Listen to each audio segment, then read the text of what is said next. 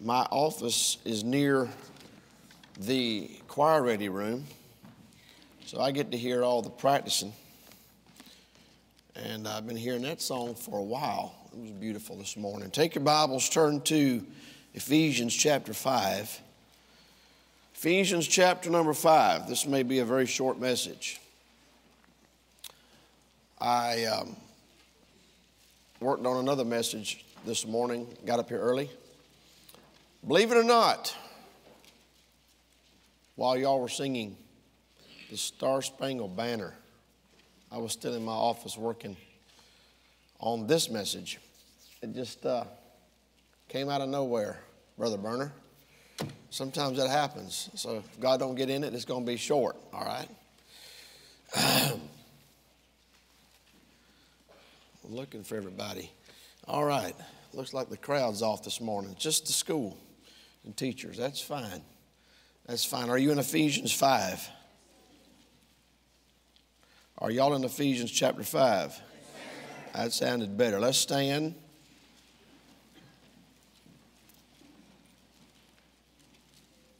Verse number 1.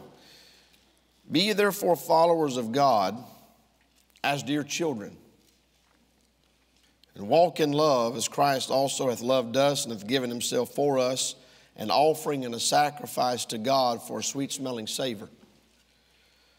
But fornication and all uncleanness or covetousness, let it not be once named among you, as becometh saints. Neither filthiness, nor foolish talking, nor jesting, which are not convenient, but rather giving of thanks. For this ye know, that no whoremonger, nor unclean person, nor covetous man, who is an idolater, hath an inheritance in the kingdom of Christ and of God. Let no man deceive you with vain words. For because of these things cometh the wrath of God upon the children of disobedience. Be not ye therefore partakers with them, for ye were sometimes darkness, but now are ye light in the Lord. Walk as children of light. For the fruit of the Spirit is in all goodness and righteousness and truth, proving what is acceptable unto the Lord, and have no fellowship with the unfruitful works of darkness, but rather reprove them, for it is a shame even to speak of those things which are done of them in secret. Lord, help us this morning, I pray, to follow your leadership. We ask you for divine unction and liberty in Jesus' name. Amen. Thank you for standing. You can be seated. So the verses that I've just read to you covers a lot of different subjects. There's a lot of different subjects that are addressed in these verses, the first 12 verses. He starts out in verse number 1 telling us to be followers of God. That word follower means an imitator, a disciple. Be therefore followers of God as dear children, and walk in love.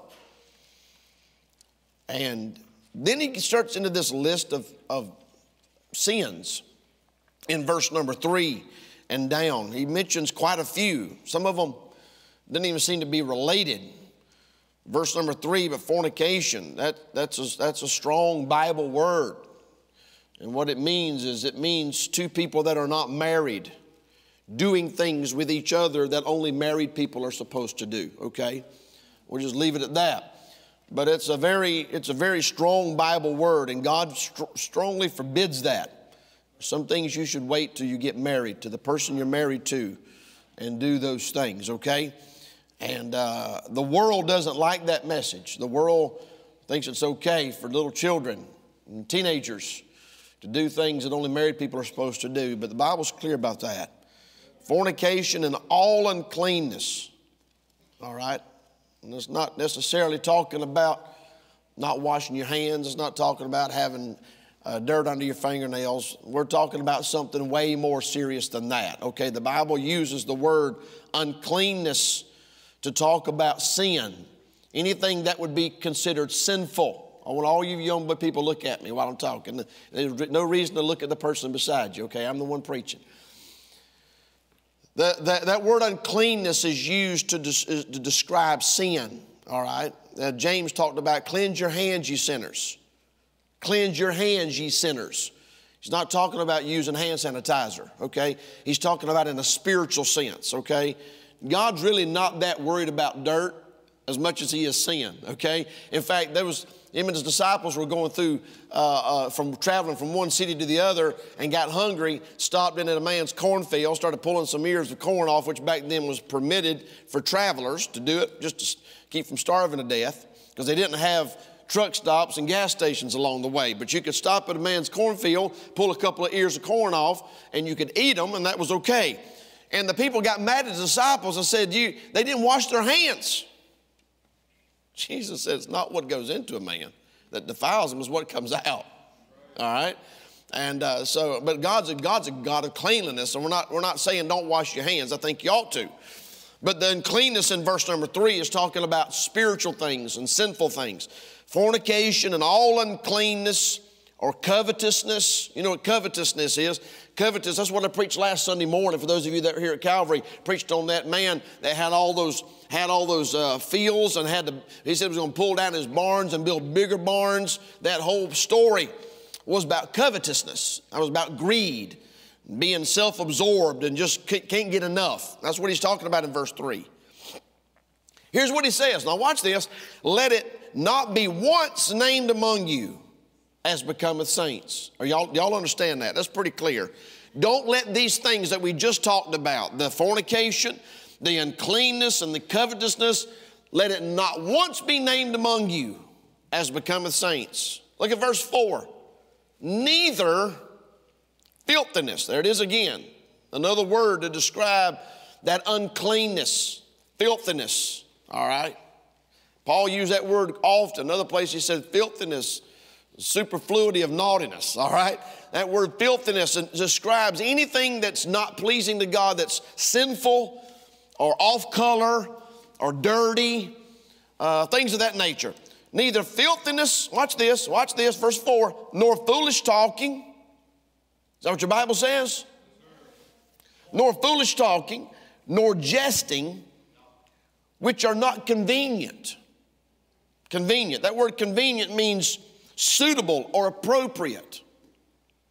Neither filthiness, nor foolish talking, nor jesting, which are not convenient, but rather giving of thanks. Then he goes back in verse number 5 and begins talking about immorality, sexual sins. He's talking about no whoremonger, nor unclean person. There's that word unclean again. An unclean person. No whoremonger, nor unclean person, nor covetous person. There it is again. There's that covetousness. Who is an idolater hath any inheritance in the kingdom of Christ and of God. So he's talking about a lot of really bad things. Idolatry, covetousness, fornication, whoremongering, all these things, horrible, horrible sins. And right in the middle of this, he talks about stuff that doesn't seem like it's that big of a deal. Foolish talking, jesting. What's that got to do with covetousness? What's that got to do with fornication and whoremongering? What's that got to do with idolatry? I couldn't help but notice the emphasis that is placed on the communication. All right? Are y'all with me this morning? I don't have an outline, okay? If you're waiting for an outline, there's not one. But I do want to preach for a little bit on that thought, foolish talking. Foolish talking. Now listen to me. There's a lot of foolish talking that goes on. But I want to just explain what he's talking about here. That foolish talking and that jesting is talking about things that are sinful. All right? Now, nobody loves to cut up more than I do. I love to cut up. If you spend any time with me, I'm going to give you a dad joke. I don't even care if you laugh. I'm going to give you a dad joke or 2 or 10. Depends on what kind of mood I'm in. If we're on a long road trip, we're going to spend a little bit of that time telling jokes. I like to cut up. I like to pick on people. I like to tease people. I don't believe that's wrong. I don't believe that's what he's talking about here. But I do believe this. I do believe that what he's talking about here, when he says filthiness nor foolish talking, that's talking like a fool. Okay, that's talking about things that fools talk about. Nor jesting. That is a person that laughs and makes jokes out of the things that we're talking about in this text. Sexual things. Okay? Inappropriate things. The world has succeeded in turning the most wicked, ungodly lifestyles into comedy routines. There are stand-up comedians that you cannot even listen to. You can't watch them because their whole stand-up bit is nothing but sexual jokes, perverted jokes, off-color jokes, ungodly things. That's what that's talking about here. The really thing that was on my heart this morning was this burden right here. Verse number 6, let no man deceive you with vain words. Don't get caught up into that. This whole context right here there keeps being multiple references to the things people talk about. Let no man deceive you, verse number 6, with vain words. For because of these things cometh the wrath of God upon the children of disobedience. Look at verse 7. But be ye not therefore partakers with them. Don't be a part of that conversation. Don't be a part of that lifestyle. Don't be a part of that whole jesting and laughing about things that are sinful and wicked, things that God has condemned, things that God judges, things that the Bible is very clear that is wrong. You don't talk about those things. You don't sit around and laugh about those things. You don't make fun of those things. Being ye not therefore partakers with them. Verse number 8, for ye were sometimes darkness, but now are ye light in the Lord. Walk as children of light. So the people that are talking about those things, the people that are living in a life of fornication and whoremongering and idolatry and covetousness, those are the children of darkness. You're children of light. So when you put light in a room where there's darkness, those two things can't coexist. You understand that, right? You can't sit around in a room full of people talking about wicked things and you are the children of light and they're the children of darkness. That doesn't work. He says in verse number 11, and have no, well, let's look at verse number 9 and 10. For the fruit of the Spirit is in all goodness and righteousness and truth. Your conversation, the things you talk about should fall in that category in verse number 9. Goodness and righteousness and truth. Those are the things you ought to be talking about.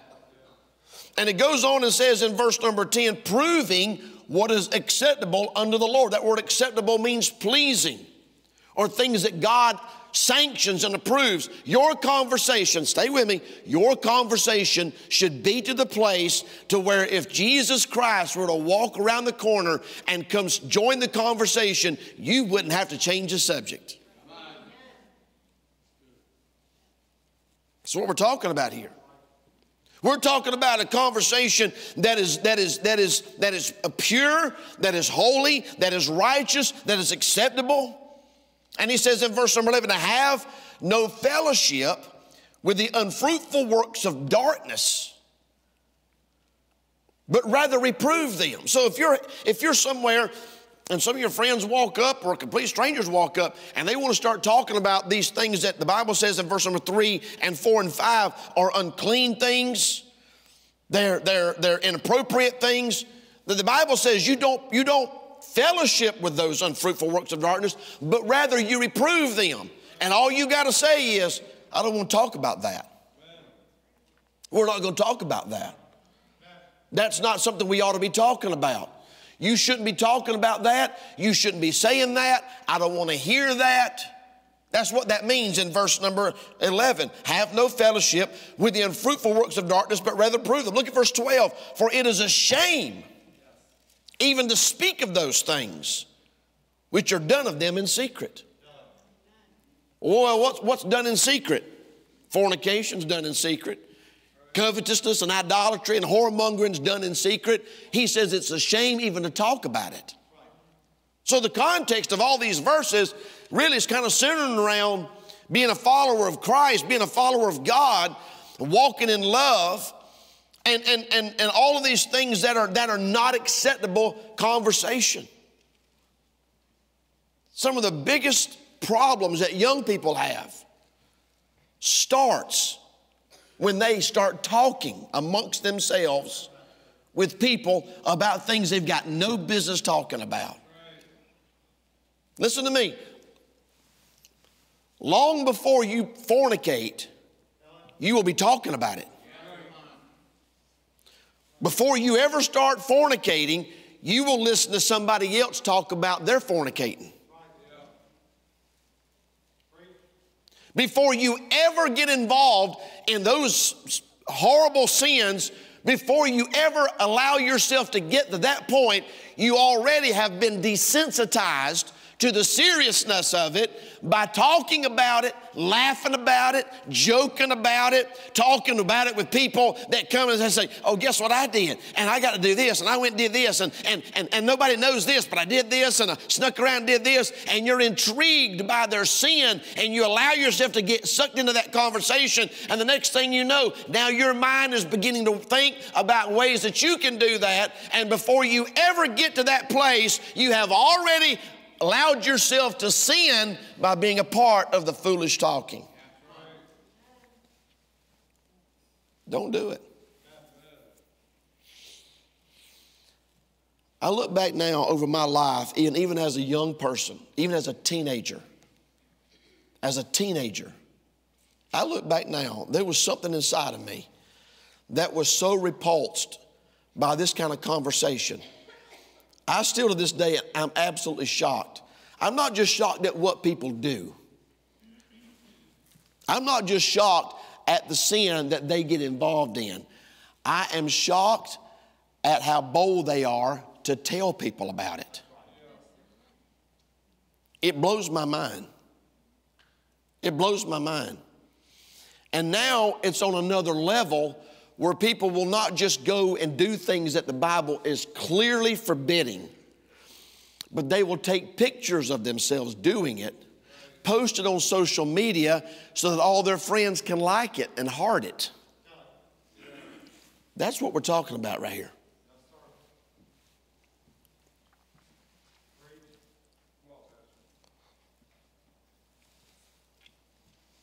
My brother and my sister, when we were growing up, would not even tell me what they were doing.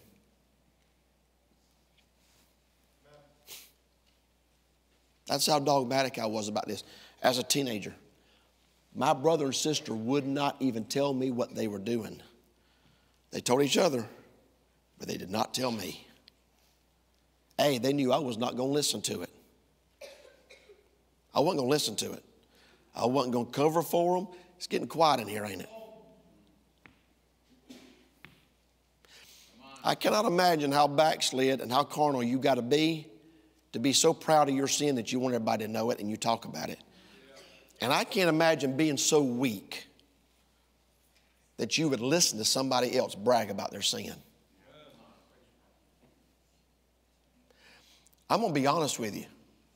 I would be offended. I would be so offended, Brother Payne, if I thought that you thought you could tell me about your sin and I would listen to it. That would be an insult to me.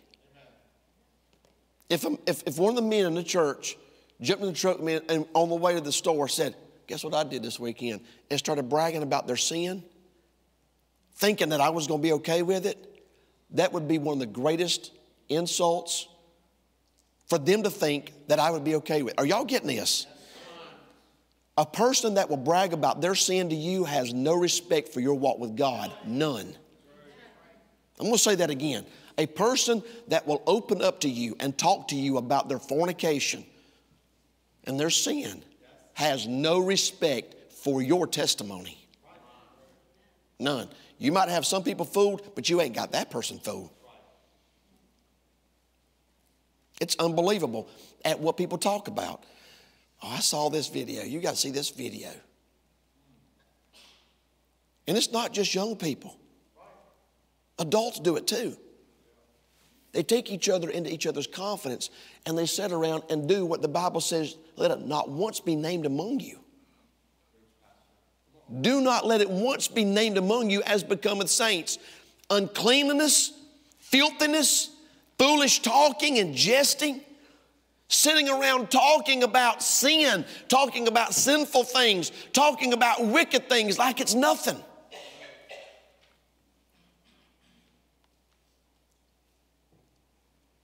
I've had people tell me things as a pastor, sitting in an office, and they come to me and they need counsel and talk to me. And I feel like I need to go take a shower when they get done. And many times I will say to them, you ain't got to tell me all that. I don't need to know all the details. We're not Catholics. I'm not the priest. This is not a confessional booth. Well, I feel like I need to talk to somebody. You go talk to Jesus. I've said that many times. You do need to talk to somebody. You do need to get this out, but not to me. I don't need to hear this. What you need to do is go in your prayer closet and shut the door and confess all this to God and ask forgiveness and let Him wash you and cleanse you and come out of that prayer closet clean. But you don't need to talk about it to your friends. And any person that would let you talk to them about your sin is not your friend. Iron sharpeneth iron, so a friend sharpeneth the countenance of his friend. The Bible says, I almost preach this morning on the kind of friends you need. I worked on 3 different messages in the last hour and a half. Kind of friends you need. Faithful are the wounds of a friend, the Bible says. Faithful are the wounds of a friend. That's a friend that will look at you and tell you, shut up. That's a friend that will look at you and say, stop right there. What you're doing is wrong. That girl you're talking to is bad news. That boy you're talking to is bad news. You say, oh, that hurt me. Faithful are the wounds of a friend. A real friend will look you right in the face and say, I love you, but what you're doing is wrong, and you need to stop it right now. They're not going to sit around and laugh and joke and cut up and make fun and make light of serious, serious sinful things. That's in person. That's through text messages. That's on the phone. That's on the internet, chat rooms. It's unbelievable at the foolish talking, the filthiness, the ungodliness that goes on. I thought about just some examples in the Bible of good, wholesome conversation. Let me just give you a couple of them. I thought about Elijah and Elisha in 2 Kings chapter 2, verse number 11. I've preached this passage of Scripture often. This is the day that Elijah got caught up by that chariot of fire in 2 Kings chapter number 2. I'm going to give you 3 or 4 examples here. I just scribbled them on a piece of paper while y'all was in here singing. The Bible says in verse number 11, and it came to pass, as they still went on and talked, Elijah and Elisha walking down the road, talking. Look up here. What do you reckon they were talking about? What was those 2 men of God talking about? What was Elijah and Elisha talking about? I can tell you what they wasn't talking about. They wasn't talking about their fornicating. They wasn't talking about their idolatry. They wasn't talking about their covetousness. They wasn't talking about some filthy movie they snuck around and watched. They wasn't talking about some YouTube video that they saw that had a lot of bad words and stuff in it. They wasn't talking about that. I can 1,000% guarantee you these 2 men were not talking about that. That was not foolish talking. I thought about another example. I thought about Luke chapter 24. Look at Luke 24.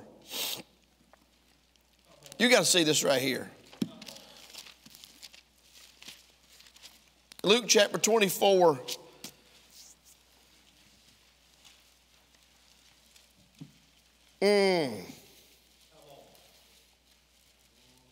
Look at verse number 13.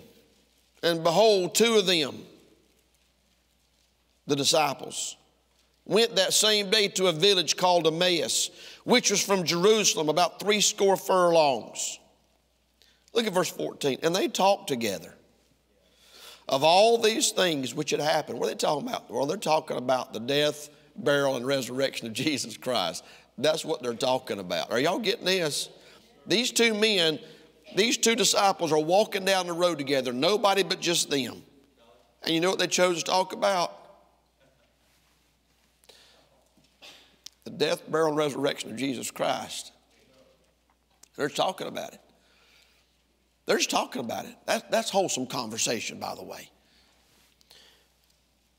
Look at verse 15. It came to pass that while they communed together, they're having communion.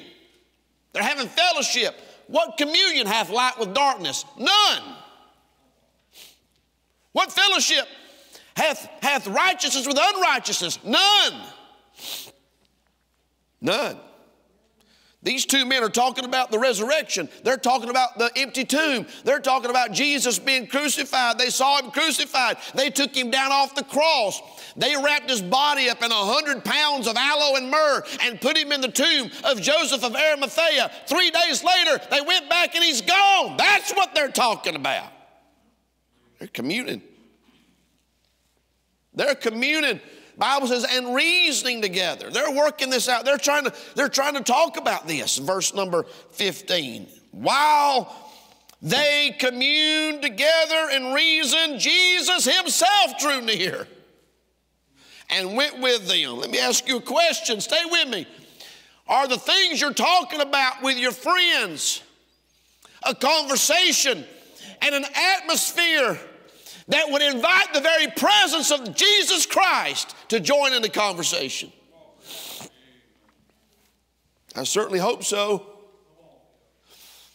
I'd love to think of all the times that I have had conversations with my friends, church members, men in the church, preachers, even my family, going down the road, on the phone many times, talking about the things of God, talking about the goodness of God, talking about what God's doing in our church or doing in my heart, what God's doing in my life. And lo and behold, I looked up. Guess who joined the conversation? Jesus showed up.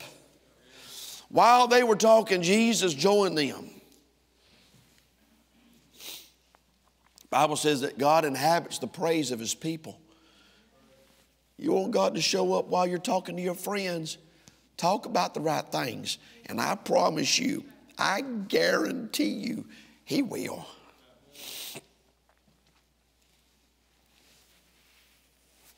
A lot of times when we have a visiting preacher come in here and preach revival,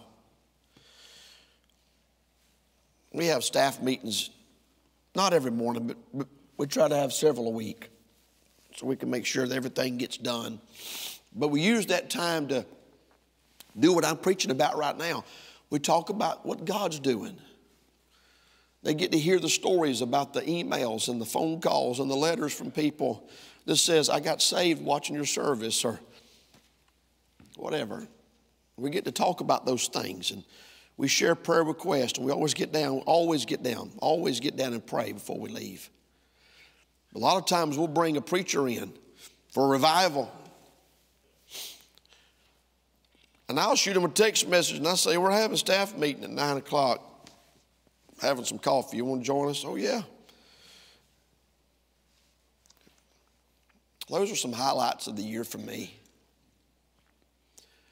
To bring these men of God in, Brother Buster Mullins, Brother Ray Bearden. Bring them in and we just talk. We just talk about things.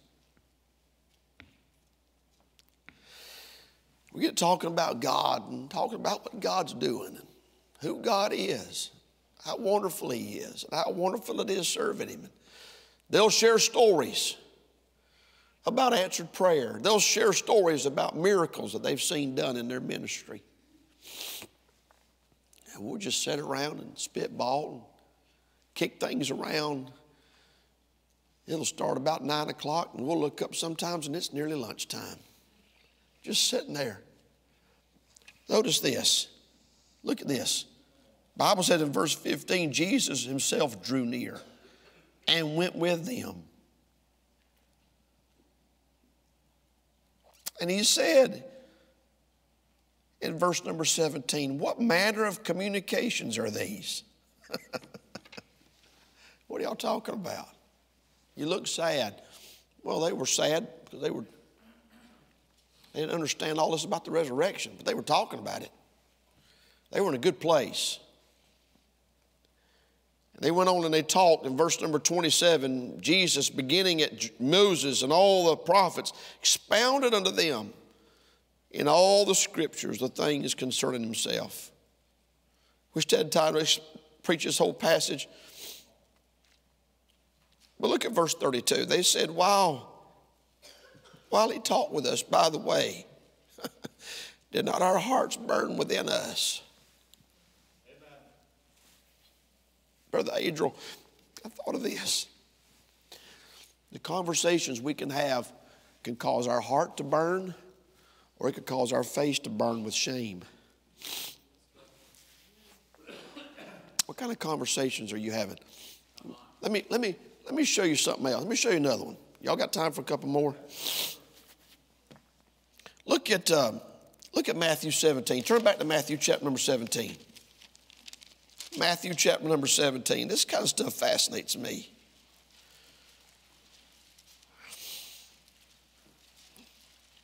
Matthew 17, verse 1, after 6 days Jesus taketh Peter, James, and John his brother, and bringeth them up into a high mountain apart, and was transfigured before them, and his face did shine as the sun, and his raiment was white as the light.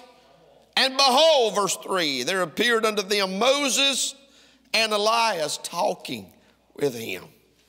What do you reckon? What do you reckon they were talking about? Moses died way back in the book of Exodus, I believe it is. Went up on top of Mount Nebo. Am I right, Brother Groves? Mount Nebo. God showed him all the Canaan land, showed him all the things that he had promised. And then he died at the age of 120. The Bible says his eyes were not dimmed and his strength was not abated. And God buried Moses on top of that mountain. And then Elijah, we just talked about him, got caught up in a whirlwind by a chariot of fire. And now here they are. Here they are talking to Jesus on top of Mount of Transfiguration. Moses and Elijah talking to Jesus. What do you reckon they were talking about? I know what they wasn't talking about. They wasn't talking about fornicating. They wasn't talking about covetousness. They wasn't talking about idolatry. I don't know what they were talking about, but I can 1,000% guarantee you it was not foolish talking and jesting. They were talking. I have wondered so many times, Brother Gene, what were they talking about? I can't even begin to imagine. What kind of a conversation do you have with Moses and Elijah? You say, preacher, what are you saying? I'm saying this. There are a lot of things you can talk about besides bad stuff. If that's all you ever find yourself talking about, you need to get saved. You either need to get saved or you need to get an altar and you need to get thoroughly right with God. Because there's a whole lot of amazing things to talk about besides sin.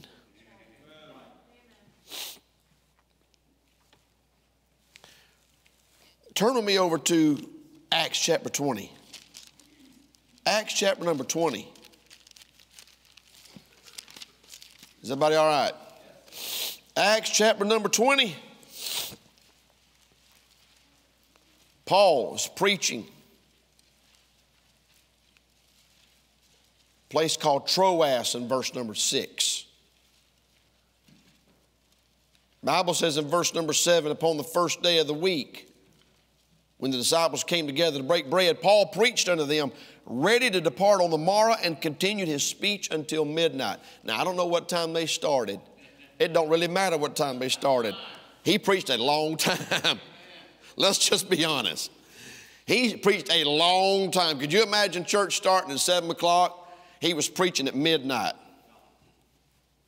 That's a lot of time. Oh, he's just getting started. In this story, there was a young man named Eutychus. The place was so full, he couldn't find anywhere to sit. And he went and sat down in the windowsill. Now, they didn't have windows like we've got. We don't even have windows, okay? But imagine there being a window in that wall. We got window panes and sashes and all that. Their windows was just open. They'd have a pair of shutters, keep the wind out. He's sitting in the window on the third story, third loft. Bible says, and he sunk down with sleep. Fell asleep during the preaching, like some of y'all do when I'm preaching in chapel. The only difference is I didn't preach for 5 hours. Bible says he sunk down with sleep, fell from the third loft. Okay, fell from the third loft. How many of y'all ever fell out of the bed? How many of you ever fell out of the top bunk of a bed, bunk bed? I did one time at Brother Sammy's camp, onto a concrete floor and never woke up. I woke up next morning, I was in the bed with my daddy. I'm like, what in the world am I doing? He said, you fell out of the bed last night. I was like, really? He said, yeah, it sounded like a sack of potatoes hitting the floor. I never woke up. He fell out of the third floor window. And the Bible says was taken up dead. I reckon so. Boom. The Bible says that Paul ran down and embraced him, fell on his neck and embraced him and said, trouble not yourselves. It's right there. His life is in him. They went back upstairs. Are you ready for this? And talked till the breaking of day. That's what it says. Verse number 11. And when he therefore was come up again, and broken bread and eaten and talked a long while, even till break of day. So he departed. What do you reckon he talked about? What do you reckon those church members and the Apostle Paul talked about from midnight till dawn? I know what they wasn't talking about. They wasn't talking about each other's fornicating. They wasn't taking selfies of themselves in their sin and posting it on their social media. No, they were talking about spiritual things, wholesome things, godly things. So, preacher, what are you saying? I'm saying there's a whole lot of good things you can talk about. But if every time you get with your friends, your mind and your conversation gravitates to the gutter, you either need to get saved or you need to get thoroughly right with God. Because he said, let it not once be named among the saints. I want you to turn, I want everybody in here to turn to Matthew chapter 12. Matthew chapter 12. We're going to close with this right here.